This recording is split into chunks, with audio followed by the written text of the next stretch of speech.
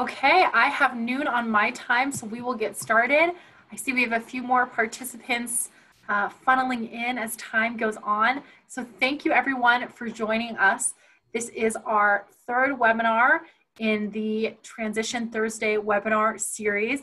And for this one, we are extremely excited to be joined by not one, but by two national award-winning extension educators who helped to create the Woodlands Transition Program. And through that, they've been working with that program since 2007 and really are here to talk today about family communication and heritage. Becky has been with the University of Minnesota for, I believe, 27 years and has been working with communication and helping folks to develop and be able to better speak within families. Mike is part of our forestry program, and he too has been with the university for quite some time. So we are so excited to be joined by both of them today. If you want to advance to the next slide, please. Just as a reminder, this is part of a webinar series. We will pick back up not next Thursday because that is Thanksgiving. So hopefully all of you can enjoy a nice meal, but we'll be picking back up December 3rd with business structures and land ownership. As always, I send out an email morning of with that link. So we hope to see you there. In December, we'll be talking about business structures and then estate planning. Next slide. We'll just go over this briefly each meeting to make sure that we all have the same knowledge. The mute and unmute button is number 1. You'll see this bar at the bottom of your screen. Feel free, that allows you to mute and unmute. 2 is your camera. We love to see faces. We don't see enough faces nowadays. So if you'd like, you're more than welcome to turn your camera on. 3 is your chat bar. This allows us to chat back and forth. If you have questions, you can place them in there. Mike will be using the chat bar throughout their presentation. And this also, if you have any tech issues that arise, please put them in there. I'm more than happy to help resolve those. And then 4, that is the end meeting button. Next slide, please. And with that, I will turn it over to our presenters today. Mike and Becky, thank you so much for being here. Okay, Amber, thank you very much. I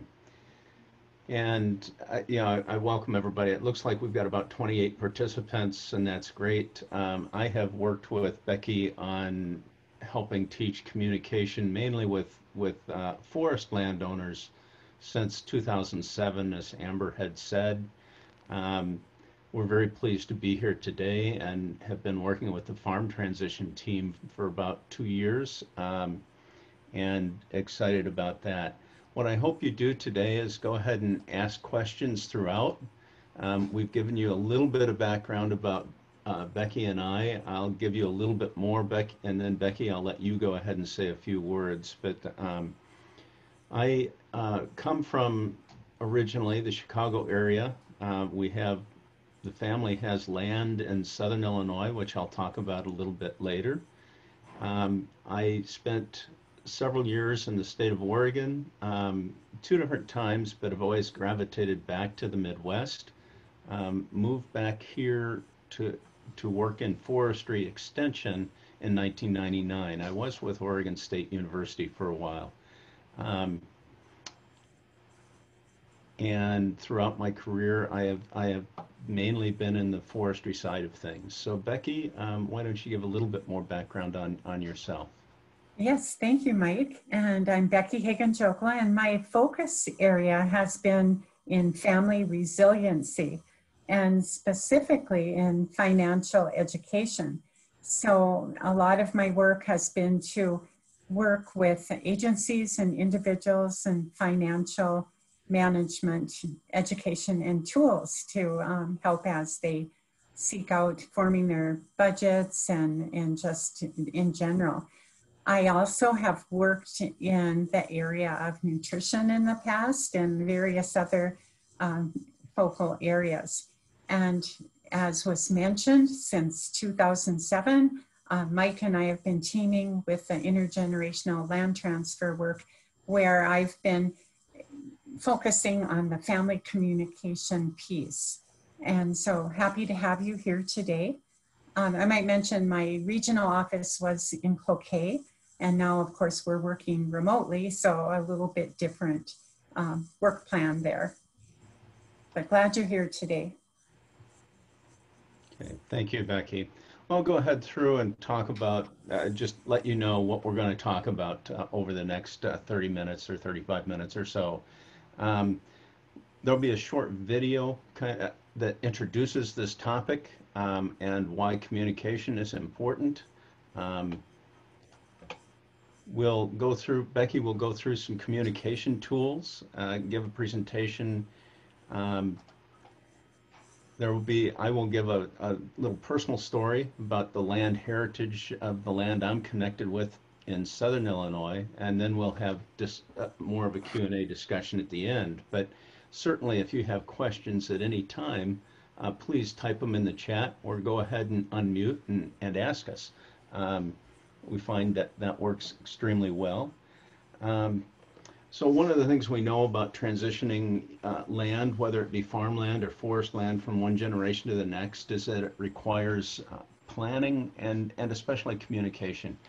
I worked in Oregon with a CPA who had helped many businesses transition, many landowners transition, both farm and forest.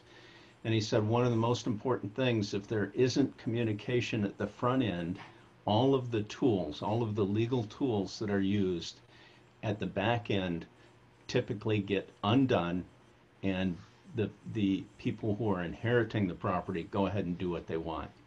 And so he said this communication, to have an understanding of what's desired and where the land should be going, what the heritage is extremely important. So during our presentation, you're going to hear two stories of two very different pieces of property that have been transitioned from one generation to the next for over 100 years. Becky will tell one about a property on the Brule River in Wisconsin, and I'll tell a story about the farm that my mom grew up on in Southern Illinois. We're going on the 5th generation, transitioning to the 5th generation. And from what Amber tells me, to go 3 generations is very uncommon. So I was pleased to know that we've been able to transition that for so many years.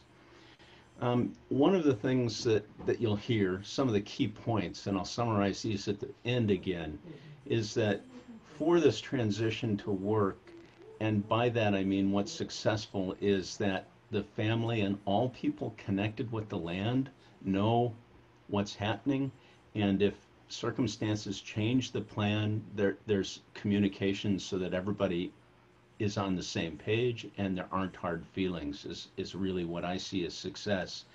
You really are looking for one, to have this work out. There really needs to be one or more people that's intimately connected with the property, someone who's got family at heart, and the other people who are involved with the property as well at heart, someone who has a vision and a desire to carry things forward, and then there's this ongoing communication. So this isn't a one and done and we have a family meeting and all this communication is complete. It's something that goes on. And Becky has often reminded me, it's often those stories around the breakfast table, the time spent out on the farm doing work with family, with the others that are involved, that really make a difference. So you'll hear about the tools that we have for you to use that will help with family communication, some of the suggestions that I've found helpful within my family. And we will provide some links later on in the chat that will provide some what I call essential land transition library materials, some worksheets that can be very helpful to you to use. We will have some polls throughout so we can learn a little bit more about you and where you're at in this whole process. And so with that, I'll go ahead to the short video. Your land is part of your legacy. whatever drove you to purchase it. Oops, I'm sorry. We will start that again. A place to raise your family, beauty, privacy, an investment, something to pass on. The fact is, your land represents more than just a dollar value. There's an emotional attachment to it, not just for you, but probably for your family. What happens to your land is up to you, so there are some important decisions to make. Take the Millers. Bob Miller has always loved snowmobiling. Kay Miller loves birds and spending quiet mornings taking walks on their trails. Now, they're approaching retirement and thinking about what will happen to their land after they die. Who will own it? How will it be used? They'd like to preserve it and not have it fall into a developer's hands where it could be turned into a housing development. And they'd like to leave it to their kids. At the same time, they want to ensure that the value of the land is available to them if they need it in retirement and can be distributed equally among their children when they're gone. It sounds complicated, this business of making everyone happy. Unfortunately, for couples like the Millers, it can lead to indecision, inaction, and outcomes they don't want. Family arguments, the land being developed, even legal battles, hard feelings and resentments that can linger for years. They've seen these decisions tear other families apart. What you may not know is that protecting your land is easier than you think. It's even possible to protect one portion of your land while allowing another portion to provide income or options for the kids. For example, Bob and Kay could place a conservation easement on the land, preventing future development and preserving its natural condition forever, while also setting aside 3 house lots that can be sold in the future. The house lots can provide income if needed later in life or be given to the kids. They'll even get a tax deduction for donating the easement to a land trust or the community. Of course, this is just one option out of many that will allow you to pass your land on, meet your financial goals, and ensure it isn't used for something you don't want. Bob and Kay are exploring their options. You owe it to yourself and your heirs to explore your options too. It's your land. Don't let it be the cause of fighting in your family. Take steps now to determine its future and your legacy. To start exploring your options, contact your local extension office today. You might be surprised at what you can do to ensure your legacy and just how straightforward the process can be. So with that, I want to thank you for joining us. I think we've got 36 people on, and I know that you have an interest in this topic, and again, thank you. And so this is where we'll have a poll. And so if we could bring that poll up and people respond.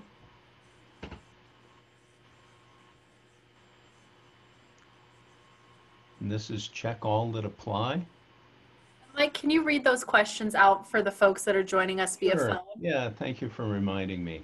The question is what is your attachment to the land? And it's a check all that apply, and we have several choices. Family property has been in the family for more than one generation. We love farming and want to see the land farmed. We love the woodlands and want to see some of the land remain forested. Family memories is the attachment. Source of income is another. And then I also have the final one is other, and then I ask people to use the chat and type in whatever additional item that you might have or think of as far as your attachment to the land. So we're still getting a few responses in, but just in general, we've got about 83% saying the family has been in the property's been in the family for more than one generation. And if it's been in the, go ahead and type in. And we get one, prevent development as the cities move closer, something that we heard in the video. Love farming and want to see the land farmed, 42%. Love woodlands and want to see the land remain forested. We're about 40%, about even. We want to, what we hear from people all the time is they want to keep this land working. They want to keep the farm going. They want to keep the woodlands providing those benefits that the woodlands have provided. That tends to be a universal across farm and forest as I've been teaching this. The family memories has come up at about 70%. Source of income is about 56%. You know, the other I mentioned was prevent development as cities move closer. And I think that that becomes part of that. I want to keep the wooded, or I want to keep the farm going. And so I'm going to go ahead and end the polling here. And I'll just briefly share those results so you can go ahead and see the final results there. And thank you for providing your input. Really appreciate that. So this transition planning from one generation to the next, or from one owner to the next owner, if it's not an heir, is also part of it. This is really a process, and I mentioned that at the beginning. The communication, it's not just something you do once. It's a process. It's those times sitting around the breakfast table. It's those times that we get together to work out on the farm or to walk through the woods. It involves those types of activities. It involves documents, a will, maybe a trust, a limited liability company. It involves different tools, conservation easements. I just learned that in some states, extension is helping people write letters to the future owners. So that becomes part of the documentation. I worked with an owner in Oregon where we developed a plan, a forest management plan for the property. And I said, you've got some great pictures, you know, photo albums from your property and the things that you have done to go ahead and manage it. What about putting all of that in a coffee table book and having that out for the grandkids when they come so that they can see what's gone on before? So it's tools like that that can be used for the future that help facilitate the passing of the heritage from one generation to the next. So what do I mean exactly by heritage? And I'll just define that briefly. Heritage is something that's transmitted by or acquired from a predecessor. And so that can be traditions and beliefs about the property or about how you do things. It's those stories that you pass from one generation to the next, and it's the way you care for the land. It's that deep inside caring for the land. It can be the way you farm, but it's really based on who you are. It's how you feel about farming or about caring for the woodland. And I want to emphasize these things transcend the facts of how we farm or how we take care of the woods and the knowledge about how we do things, and they really cut to the core of who we are. Oops, I jumped a slide. So we have another poll here. And if we could bring this poll up. It looks like while we're doing that, Mike, we had somebody comment here when you were sharing your story. I'm the brother-in-law of 4 children, including wife, with a family farm still owned by parents. Okay. So brother-in-law, you've got 4 children, including wife, family still owned by parents. And as I go through my story, Al, I hope that my story will connect with some of the things that you might be feeling. It's so important not just, you know, to include the immediate folks that are involved with the land transition, but also think about going beyond that to more distant relatives. And we've had to do that with the property that I'll talk about that we're going on the 5th generation now for, even though some of the family members that have an interest in the land, and by that they use the land for hunting, they use it for other purposes, but don't own it, and we allow that because they're family. I'll talk a little bit more about that toward the end of the presentation. And so this poll, I'll read this out. What do you do to build a common sense of heritage? Family social gatherings, about almost 90% of you. Family meetings is about 30%. And those meetings are more of the formal things, and I've already emphasized some of these informal things are probably as important or more important to do, continuously. Discuss finances, very important. Family participates in the farming. Enjoy the property as a family. Maybe walk the fields, pick the berries, take time to relax and plan for the future. I can't emphasize that enough, I think, is taking some time just to have fun with family in the context of the property. And anything else come in? Not right now. I'm going to go ahead and end this poll and share the results with you. And thank you for sharing your results. And we found that these family social gatherings are so important. Becky, do you have any comments on that?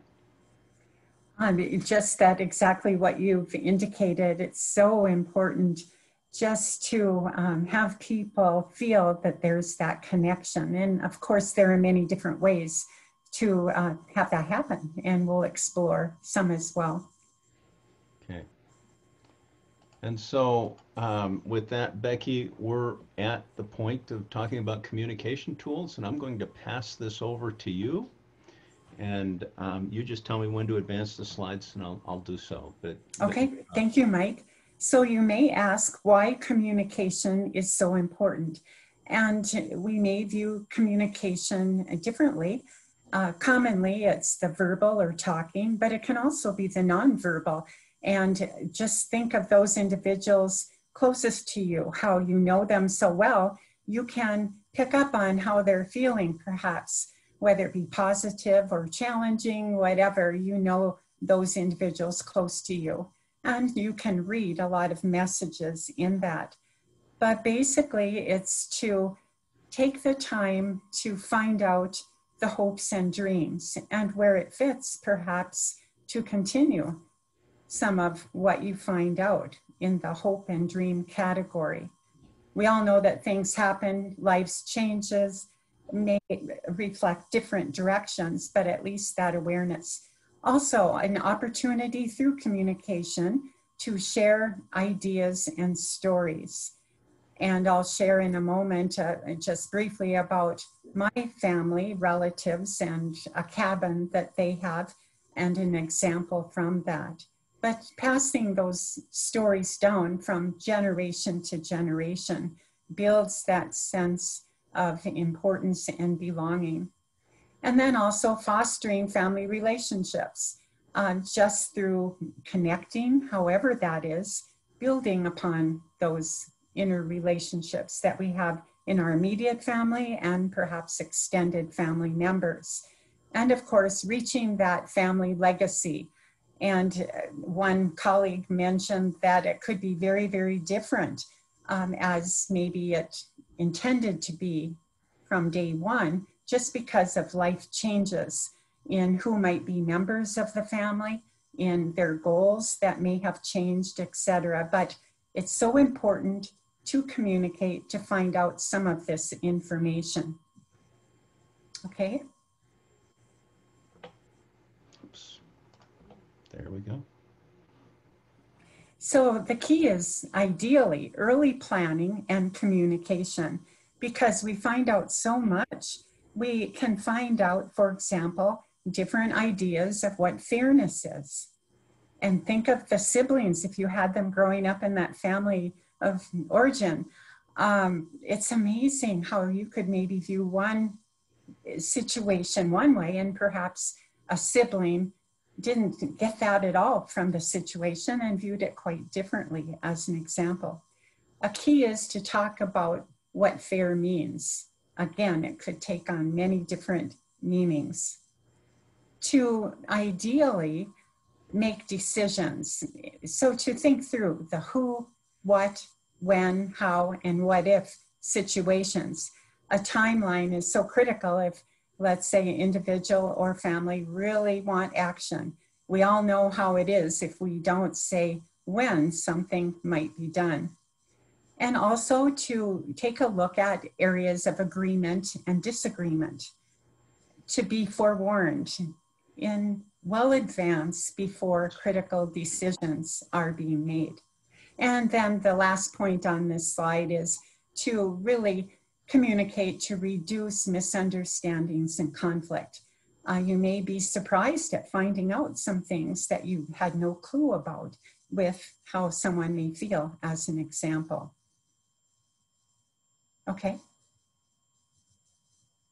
And a key piece here is to avoid inaccurate assumptions. How often we may, in living day to day, have an idea about something or how someone may view an issue or whatever, and find out we're actually not accurate at all. And so those things are very common. But the key here is to identify property or items that have special meaning. What are those property items, etc.? And they found a parallel between titled and non-titled property in some of the information that we're talking about. Why something might be important, who should receive an item or the property and why, and to discuss a sense of place. And that is so interesting. I remember being at one of our workshops, Mike, where an individual shared about her sense of place, a spot on the property that was so important to her. It was when she was upset, she would always go to this one tree and wanted to sit underneath it and just chill. She called it just chilling. It was her spot. And it allowed her time to think and reflect. And she didn't want to lose that because she grew up with that through many years. So to her, a tree, a special tree, was a sense of place. But how exciting to be able to actually share those stories and meanings with different generations. They would share with their children and such. So the key is involvement.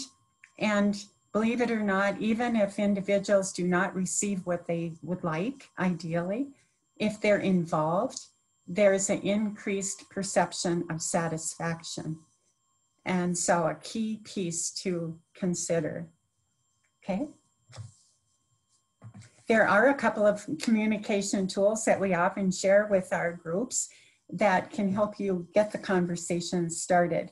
And one would be the heirloom scale that you'll see shortly. We also have a resource with the University of Minnesota titled Who Gets Grandma's Yellow Pie Plate? And that incorporates a workbook and a CD. And also getting the conversation started that, Mike, you were going to share a couple comments about that down the line. Yes. Okay.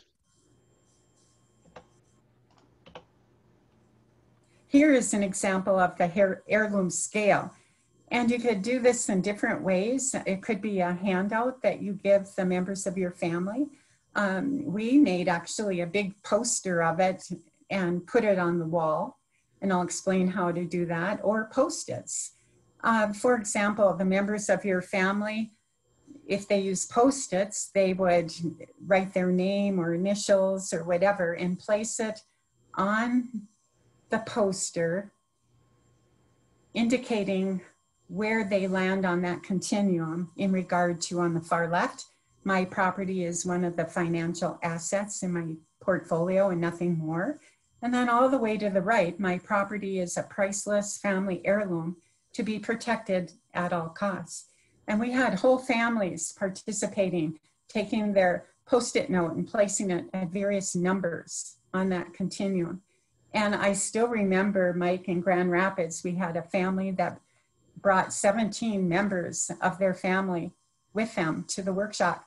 And their Post-it notes were all over the board. And I still remember looking at the facial expressions, how surprised some of the members were to find out that, what a shock, maybe so-and-so wasn't interested in the land. Someone else was extremely interested. And some might have landed in the middle, but what a tool. And one of our members said they brought it for a holiday and had their members fill out a worksheet on it, you know, as a jump start for conversations. So it could be used in different ways, but it's titled the heirloom scale.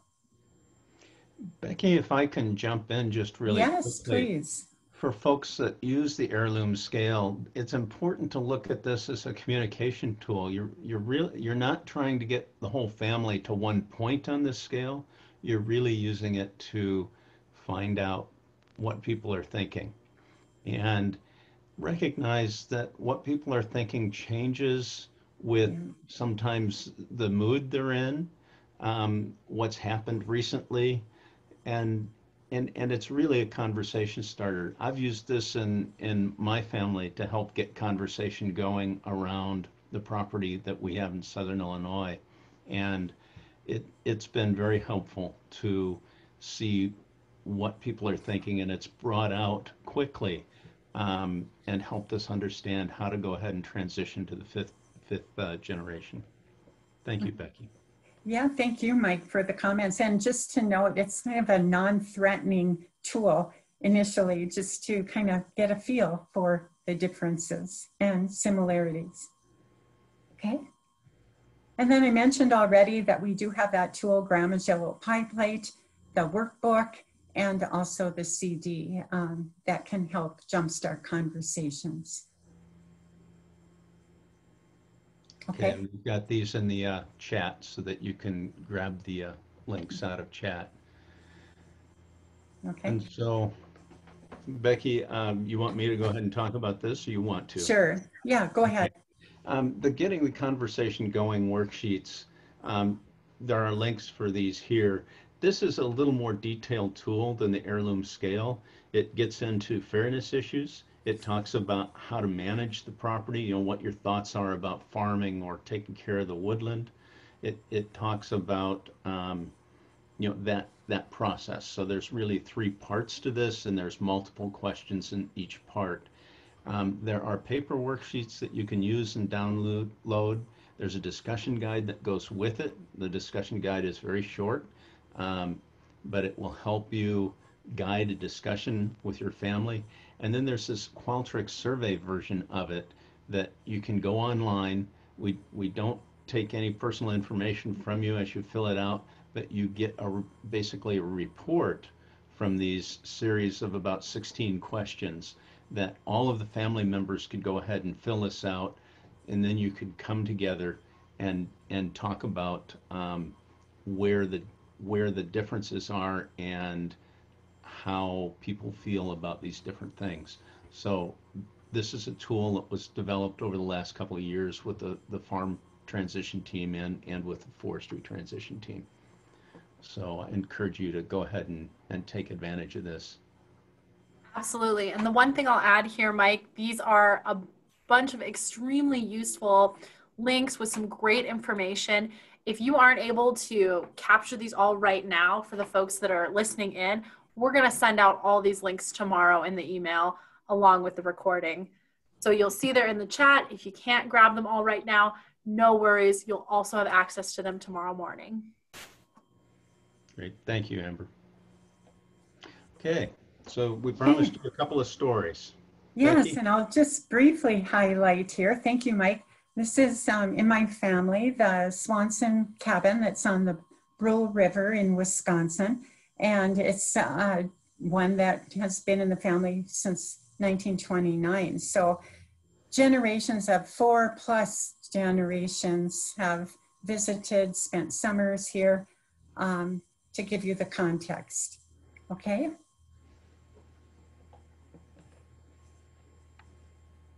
Okay, you can go to the next. Thank you. Okay. You can, oh, one back. One back. Yeah. There we go. The river. Thank you, Mike. You can see that the land and the river are very close together. You could never build like that today. But the big dilemma that they found out in their family, the issue through conversation, was a big ordeal on who would be able to stay what weeks during the summer and share this area and experience. And the members of the family are very close and have shared stories and activities on the land for generations, a lot of canoeing, etc. So that is the big decision, who would receive the cabin and then the use of the cabin. A lot of memories. Okay, next one.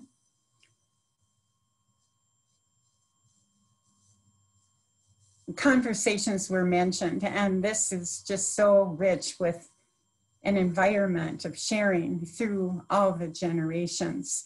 There's many, many relatives that are scattered throughout the US. And the issue came about when my dad's distant cousin actually was the one that purchased the cabin in 1929. It ends up being, it's on the Brule State Forest. So actually, it's what they call a lifetime lease. So no one really owns it in our day and age, but it's a lifetime lease as long as descendants are still able to utilize the area. And there are many. I was amazed. Reunions that I'm invited to every now and then. So a lot of memories, issues, and the need for communication. Special place to many people.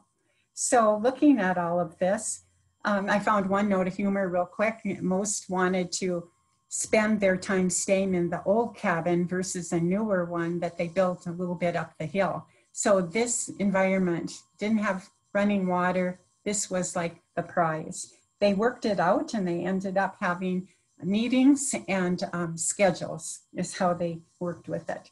So I wanted to share that with you as an example of land, problem solving and communication, and coming up with an agreement.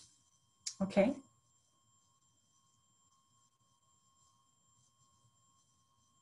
So possible action steps. You could view the Who Gets Grandma's Yellow Pie Plate DVD. You could complete the heirloom scale.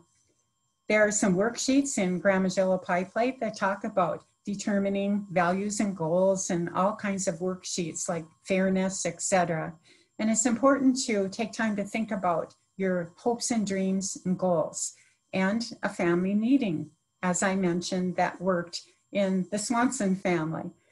But the key is you never really know someone until you share an inheritance. Sometimes there are those surprises that come out and you wonder, oh my goodness, where did that come from? So it's important, next slide,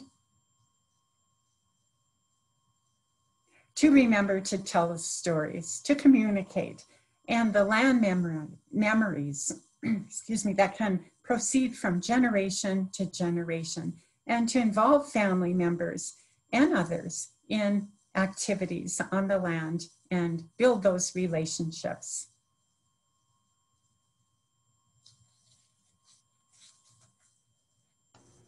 Becky, thank you. So that brings us to the second story, and this is the story of one family's farm. It's the farm that I'm most associated with, the one where my mom grew up. It's going on 5 generations, maybe 6 in our family. And to give you some context of where this is in southern Illinois. If people are familiar with Mount Vernon, it's the intersection of Interstate 64 that runs from St. Louis over through Indiana, and I-57, Interstate 57, that would go on down to Kentucky from Chicago. So this is in very much the southern part of the state of Illinois. And I've got a picture of the woodland here. This woodland and this land, the soils are very rich. This is very good for growing black walnut in this part of the world, and the trees grow fairly fast. It's been farmed for at least the mid-1800s. I do want to say that we're looking at, again, 4 generations of our family ownership. The reason it's been in the family for 4 generations is there's been continued interest by the family in keeping this in farm and keeping it working. There's been someone with a connection to the land who's been managing that process, not always the one farming it, but managing it. And there's been a sharing of the plans, of the thoughts, of the costs, and the hopes and dreams. And I've been brought into it because I received a forestry degree at University of Illinois, and there's 50 acres of forest land on the piece that I'm most interested in. Um, and so I have taken on the responsibility for managing the forest land. And so we'll get into it, and I'll show you some air photos here in a minute. But as with many of you, these things can be much more complex than what I'll present here. And I just want to say that one of the complexities we have on this land in Southern Illinois is the piece that belonged to my great-grandparents, the 80 acres. The mineral rights for that, in fact, the mineral rights for all of the land were separated from the land many years ago. And so the mineral rights on the 80 that I'm associated with have gone to all of the Benbrook family descendants. And there are somewhere between 50 and 100 Benbrook family descendants scattered throughout the United States, and there have only distant memories of the physical land and the stories about it. And so that, you know, I want to recognize that all of these things are complex, and there's more complexities than you know, if you think about them all at once, it's hard to handle. So I'd like to try to deal with one thing at a time. And with this story, I'm going to tell you it's just looking at the surface land and how it's managed. And so the story starts with Lily and Joe Russ. Those were my grandparents. It was my mom's parents. And the bits and pieces of the story come from conversations that I heard around the breakfast table or around the dinner table. About the farm. I have read some title documents, so I've gone back through what public records there are about the land to learn. I pieced together history of the family, the genealogy, to look at that. And so that's where my connection with the heritage of this land. It also comes from me being on the land, working to remove invasive species from the woods, and talking with the farmer that we share crop with, and finding out what his concerns are, what his hopes are, what things he's seeing out on the land as he farms it, trying to better understand how that farming, and we grow corn and beans, you know, what's that like?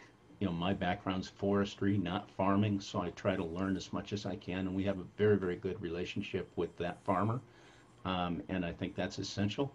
And those conversations we talk about need to go beyond the family, and especially with those people who are actively farming it, if you're in a share crop or a lease arrangement. So my message is to encourage that conversation, encourage about the conversation about the heritage of the farm, of the family, of the land. You know, how was it acquired? Who owned it? Who were the neighbors? How did they get involved with it? How did they help? What's that history? How do you work to reduce erosion? How do you work to increase yield? You know, my grandfather, this farm was very much what I would call a small traditional farm, where he raised hogs, cattle, chickens, corn, and when we would go down and visit, typically we would be down there at least twice a year for at least a week at a time. I would go out and help with chores in the morning before breakfast. Breakfast was one of the largest meal, if not the largest meal of the day. My grandfather would have been up and working probably already 4 or 5 hours before breakfast. But I can remember going out and collecting eggs from the chicken coop, going out to the barn, getting some corn that had been put there, you know, previous season, and shelling it in the hand corn sheller. So we'd crank it and then shell the corn for the chickens. And so those are some of the things that I recall from my grandfather, and that was back in the early 60s that we were doing that.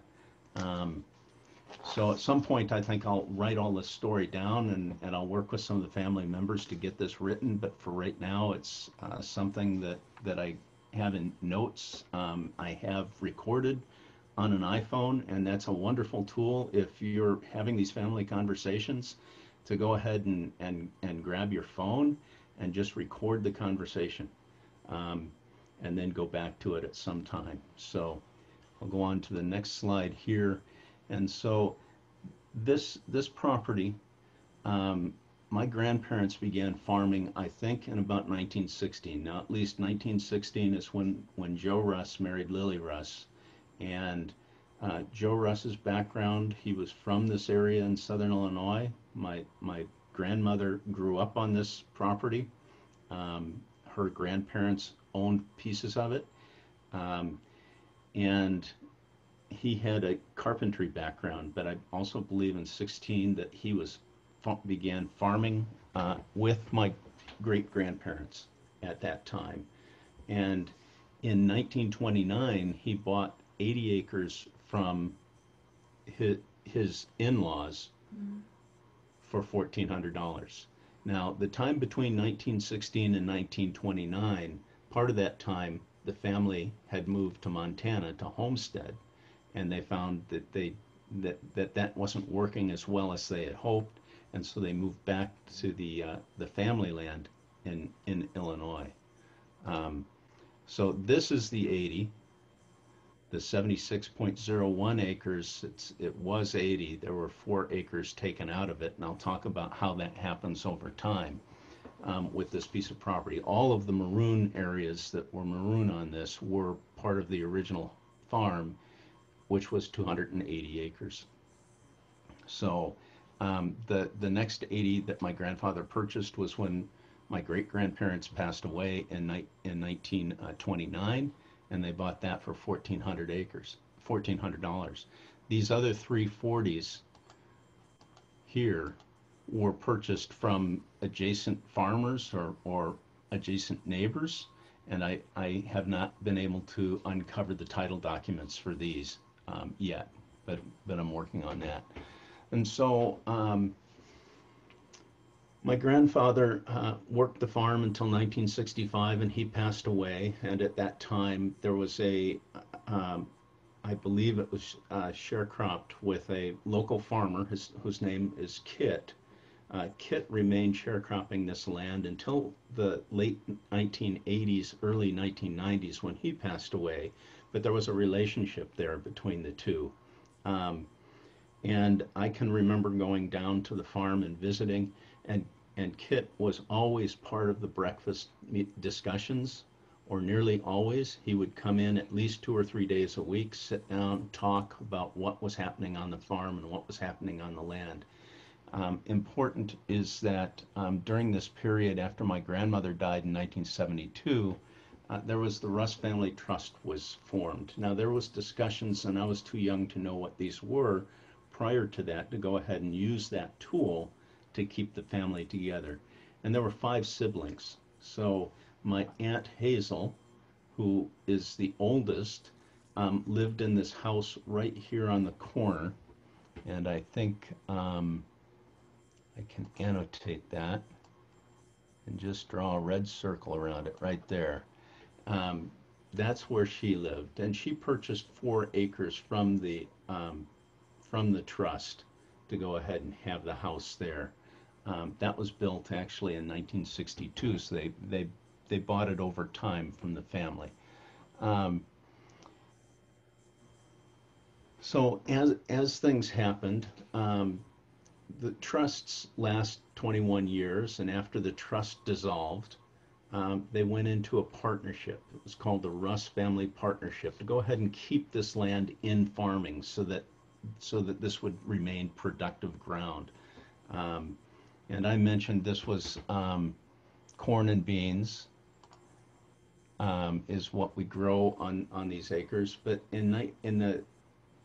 it would have been in 1993, about the time of the partnership started, my Aunt Arlene, who's the youngest, needed to sell 40 acres because she needed some money. And my aunt lived in Chicago. That aunt, Arlene, is in Chicago. And so she sold this 40 to a farmer from just adjacent to the property in the north 40 acres went to my Uncle Joe, who lived in Arizona, and when he passed away in 2003, this 40 went to his two sons, and his sons kept it for a couple of years. One son lives in Pennsylvania, one lives in Oregon, and they decided to sell it. And they sold it to a farmer who farms land from the south of us, and that farmer has become the person that we share crop with now. And so that's Mark Miller. Mark Miller is someone that I talk to frequently on the phone now, typically once every other month at least. And when I'm down there visiting, we spend time together to hear about what is happening with the farming, what his views are, what erosion problems are going on, do we need some grassy waterways, and he's interested in learning more about the forest as well. So it's a very good working relationship, and that conversation becomes very, very important. This 40 here, where it says 28.85 acres, it's 28.85. That was sold to Mark Miller a couple of years ago. My Aunt Hazel, who's the oldest, is still alive. She's 99. She doesn't live on the property anymore, but she still lives in the area down in southern Illinois. But her two sons passed away, and their kids now have an interest in the farm and these other properties. So the original house property where my aunt lived and this property about 8 acres adjacent to it are now her great grandkids own those pieces. So we see this farm starting to get divided up. This small 4 acres here was my other cousin. After my Aunt Martha died, he inherited this property, and then he needed some money as well. He sold the 76 to Mark Miller, the person we share crop with, and he kept 4 acres. So at one time we actually tried and discussed trying to put this back together in a limited liability company, and the conversations were going well, but circumstances and health issues of different people kind of overtook the conversations. We still have good conversations. I keep in touch with my aunt's grandkids because Jeremy, the person who owns this piece, hunts the 80 that this blue is the piece that I'm associated with. We've got 30 acres of crop, and the rest is forest. And we're actively managing the forest, working with the Natural Resource Conservation Service, and have a federal program to where we're doing timber stand improvement and removal of invasives. And the farmer that we work with has said that he's very willing to help with that, and that many times doesn't charge us for that assistance. So we're in a very good position to go ahead and begin talking with, and have begun talking with, my dad has this piece now. It's in a trust, the piece in blue. And so I have 2 siblings, so there's 3 of us, and then there are,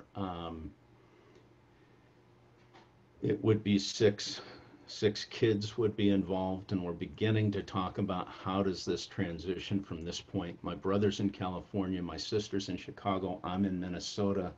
I have a very strong interest in managing the forest. Again, good situation. The taxes are low enough that we can pay for the taxes with the funds that we get from sharecropping with the farmer, and we're all happy with the arrangement. We feel good about the type of farming that the farmer's doing, and this has all come down to these conversations that we've had over the years with the family, around the table. It's come down to using some of the tools that we've given you in our family. Found out that my brother said, yeah, it's okay to keep it as long as it doesn't cost him any money. With my sister, she wants to keep it at the heirloom scale. She's like, this is an heirloom, I want to keep it at all costs. She has no money to contribute, so it's got to produce income for us to keep it. And so we know those things going into it, and so we can begin planning around that for the transition to the fifth generation. So with that, I think, if there's any questions, I can take them now in chat. I see my scribble shows through on the next slide. Maybe it doesn't on yours, but it does on mine. This is another poll question. You know, what is your heritage? And it's, you know, it's the way you farm or care for the land, how you feel about farming, stories to pass from one generation to next. You know, how are you passing this on to the next generation? Or go ahead and type in the chat if there's something.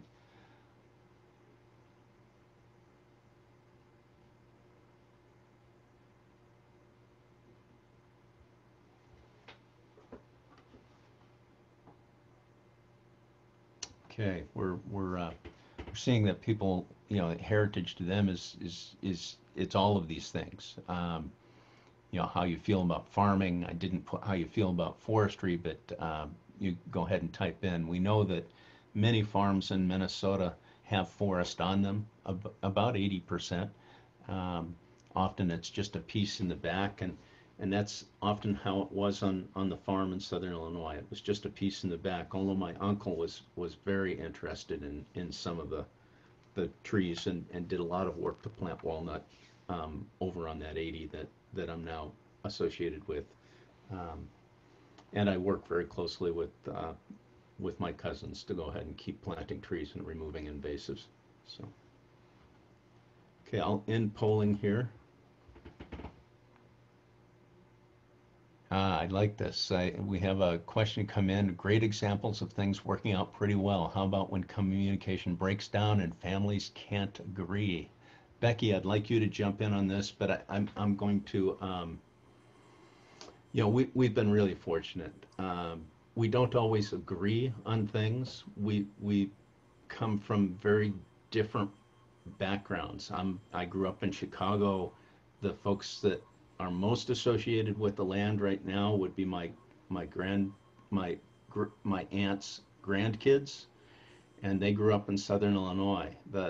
There's a big difference in how we see the world, but we've been able to talk through things that we have in common, and find those things that we have in common. Most importantly, with Jeremy, the person who owns that 8 acres, he's very interested in hunting on that property. That area produces some of the biggest bucks in Illinois. It's adjacent to a 10,000 acre conservation area, and we've been able to have conversation around some common interests in how do we care for the land so that it still produces the deer that he likes to hunt. And he knows that we could go ahead and lease the land to a hunting club. That would destroy family and the family connections, even though they're not, you know, those are getting to be distant relatives at this point. I feel it's important to take the effort to keep those bridges there. But when you can't and things break down, how do you keep going? Becky, do you have some thoughts on that? Well, first of all, to try some of the tools such as what we've shared today, and see how it goes. There may be some common ground discovered that you didn't know would exist. That's like the first trial. But if everything goes south, I know some families who have hired some outside facilitators to come in, like to a family meeting, and again, work to find that common ground and some common goals and what might be done in the future. So it's kind of experimental, where you start with some basic tools and see how it goes. And then there are some individuals that do offer assistance. I know Mike and I, with the land transfer workshop, we worked with an attorney who was great at bringing forth just some, you know, ideas to think about and meeting with families and such. So it's kind of that discovery. There's no one fits all solution, but any other thoughts, Mike, on that one? Yeah, I want to go ahead, and I think this is a great transition. You know, what advice do we have for a farm property and family that's still being farmed by father and son, and there's a daughter?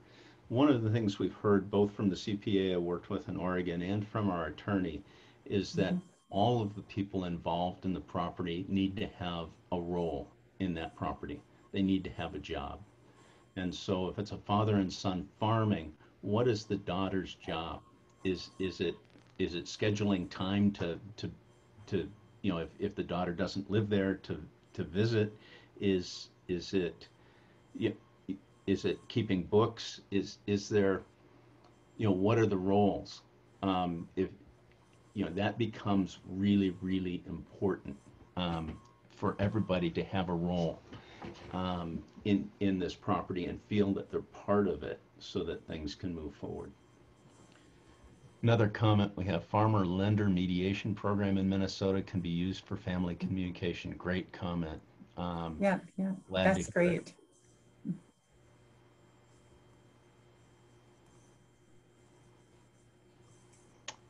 Is there anything else? I know we're right about at 1 o'clock, Amber. I think that those are the questions that we have had. And I know that you shared out your heritage whole and folks were able to see that. And then some more links here that we will make sure and get to everyone. I'll also include the farmer lender mediation link when we send out tomorrow. With that, those folks that need to go because it's 1 o'clock, thank you so much for joining us, and we will see you on December 3rd. Mike and Becky, I'd like to thank you so much for being here. And if you all have time, we will stick around for about 5 or 10 more minutes if there are questions that come in. Otherwise, thank you so much. I think that this was really insightful for everyone to get to hear not just about some of those communication techniques and understanding heritage, but also 2 real life examples of how complex it can get. And I know from conversations I've had with folks, there is no simple transition, right? How you keep it simple, have one kid that wants to take over the farm, one kid that wants to take over the woodland, but often that does not happen. So thank you so much for sharing your personal stories with us. Thanks everyone for being here. Lots of great information, lots of incredible resources provided. So I will make sure and include all of those tomorrow in the email we send out. If you have questions, please stick around. More than happy to answer them. Otherwise, have a great Thanksgiving. And if you're on the phone and you have a question, you can hit *6 to unmute.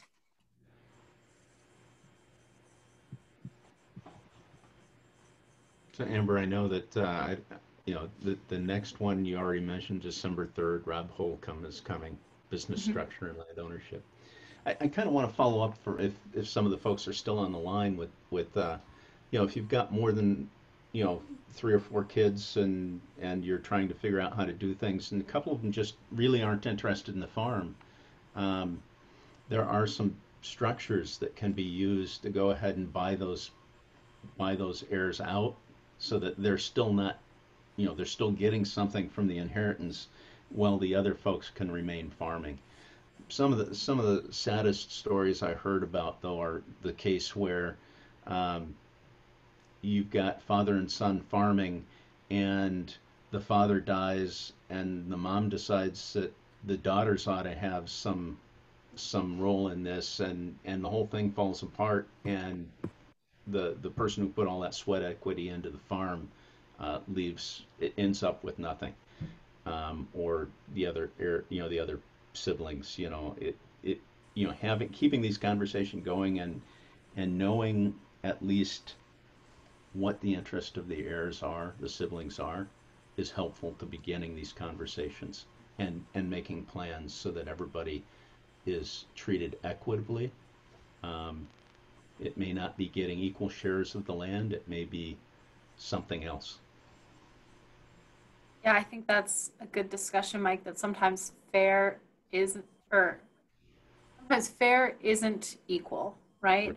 Especially when we talk about sweat labor. And there are other resources that we'll talk about continuing forward that can be used to provide for those that are non-farming heirs, or if you're a woodland owner, those that aren't going to maintain the land.